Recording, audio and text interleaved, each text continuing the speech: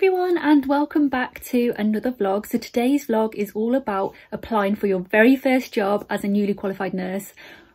Well, any job really as a nurse. So yeah, hopefully you're going to find it useful and I can give you some tips and advice to help you on your way, and hopefully you're going to smash it. In this vlog, I'm also going to talk mainly about GP interviews because that is where my main love is, but I am going to give some overall advice for standard interviews. Hopefully that's going to help you out as well if you're not applying to GP. I also just need to add that I have already done a community nursing interview vlog, which I will post a link below, so have a look at that if you want more district nursing specifically. Go and check that one out. My first tip on interviews, this one is probably the biggest tip I think, is how to ease those nerves, because I'm the sort of person, probably like you, where I get really nervous, my mind goes blank. They'll ask me questions that I know the answer to every day in everyday life, but at the interview under the pressure your mind goes blank and you're just like, I have no idea what colour the grass is outside. It's one of those and it's terrible. Why do we do it to ourselves? But this tip is exactly for you, and hopefully it's going to help you calm those nerves a bit. So go in and look around, contact the place or area that you're applying to, ask can you go in, meet the team, see what they do, have a look around at the clinic rooms, things like that.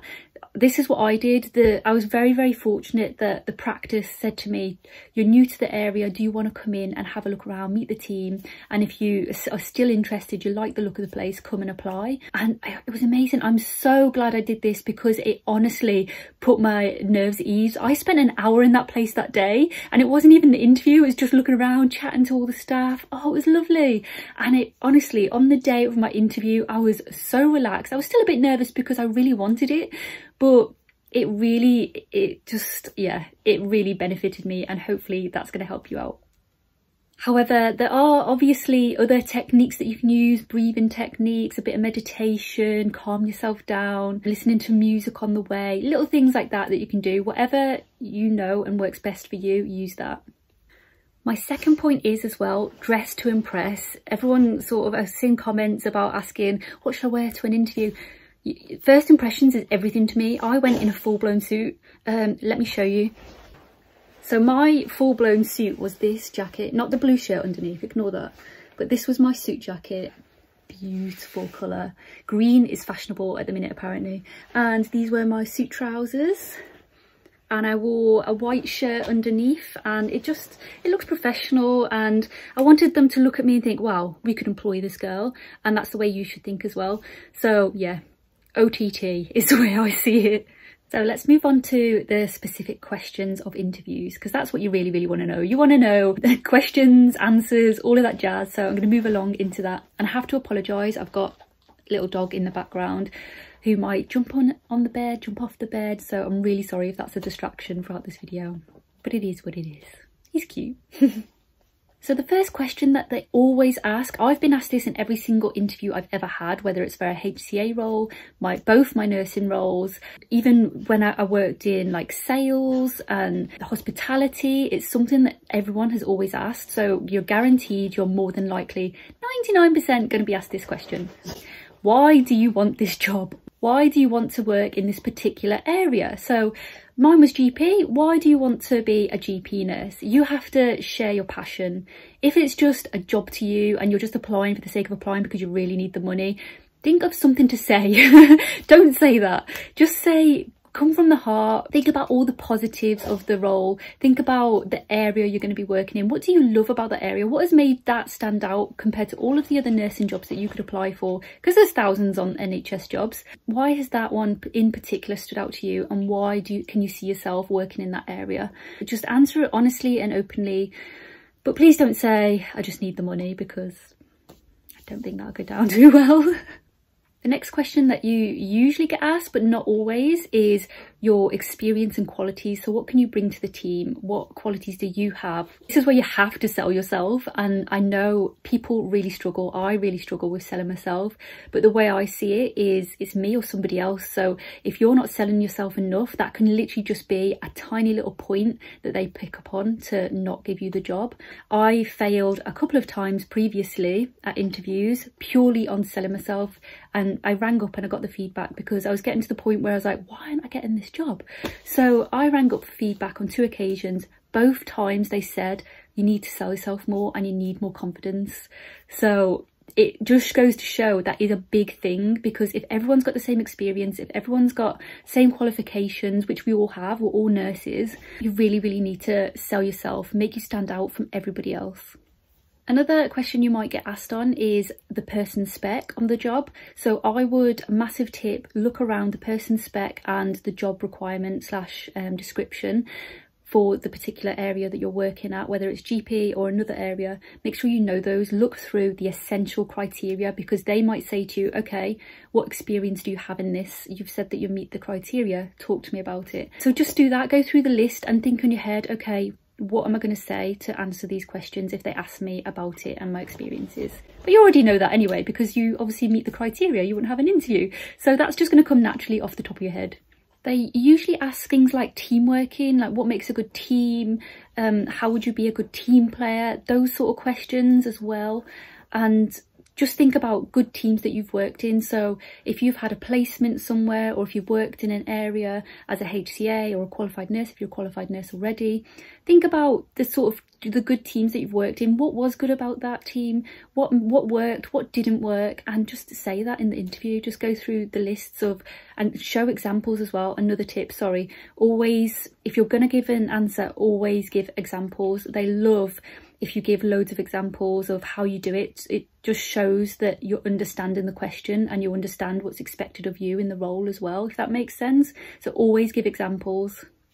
You're also more than likely, not everywhere does this, but 9 times out of 10, I think most places always ask a scenario-based question. So they want to see what your response is in this sort of question. So they might give you the angry patient scenario, what you're going to do with an angry patient.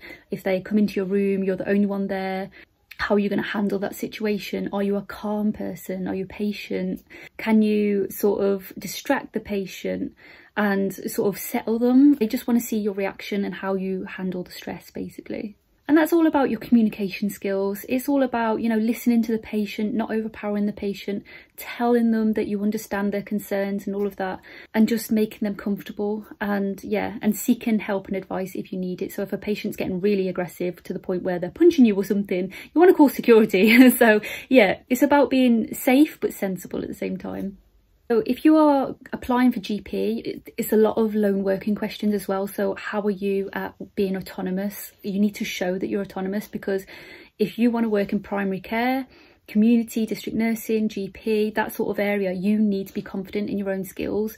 You need to be confident as a nurse. Obviously you'll have the support and you'll have the training and all of that, but it is a lone working type of role. You're not going to have a ward to fall back on, all these people. And to be honest, I love that. This is why GP is perfect for me. I love being on my own and being in control of my own clinic, my own patients. I love it. I thrive in that sort of environment. So you need to show that. You need to show that you can do that. Give an example again of when you've been autonomous and when you've handled that sort of situation, how you work in that situation. Do you cope well under the pressure? All those sort of little things is exactly what they're looking for. A few other things that I've heard, I don't know, I wasn't asked these sort of questions, but I have seen on other Facebook pages and things like that, is people have been asked about safeguarding and mental health when in GP in particular, because that's quite big as well, about recognising those signs and symptoms and who you would refer to, your appropriate services. So if you are applying to GP, look around the area at what's about, like, have they got mind, have they got healthy minds, have they got mental health teams, community mental health teams, what are the local safeguarding, is there a multi-agency safeguarding involved? Have a look at all those sort of things, just to be prepared, just in case they do ask you that question. Always better to be over prepared for an interview, I think. And lastly, just be yourself. Just, if you can't be yourself, who can you be? So be yourself, try and relax, show that passion in the area that you want to work in, and they will absolutely love you, I'm sure. On one last note, sorry guys, take a folder, take a portfolio. If you've got a portfolio, this is mine with all of my certificates, all of my achievements in. At the back, I've got some previous mentor feedback slips that I've put in there that they can get out and they can read if they want, and just ID and things like that in the back, just in case they need to photocopy, that sort of thing. But take a portfolio with you. If you're a student nurse, newly qualified nurse, take all of your mentor's feedback, any patient feedback, anything you've got that's going to make you shine, take, and just, yeah, sell yourself, like I said. So just one last little summary of applying for any sort of nurse job out there. Just one, look up the area you're working at, know it inside out, know what they do, services they provide, everything, because they might ask you that. 2, if you are applying to GP, make sure you know the local prevalence of the area, what sort of conditions are out there, age ranges, things like that. Have a look on the government and council websites. The GP practice website itself might give you that information, and the values and visions, look them up as well. The job description and the person spec you want to know inside out, just in case they ask you anything and they ask you to give you examples. Make sure you know those, because they're more than likely going to ask you the essential stuff in the interview. And the rest will just follow. The rest will just come naturally. The scenario questions, teamwork, and you know it, guys. You do it out there already. You've done it on placements. You've done it as a nurse, whatever. You know it. Just relax, calm your mind, and just answer as you would. And lastly, give examples. I've said it already. Give examples. Make sure you example everything so you show you understand what they're saying. So thank you, as always, for tuning in. Don't forget to subscribe if you haven't subscribed yet. And I just wanted to say, if I haven't covered anything, if there's something extra that you'd like to know, give me an inbox and I'm more than happy to answer any questions that you've got for me. So thank you so much, and I shall see you next time.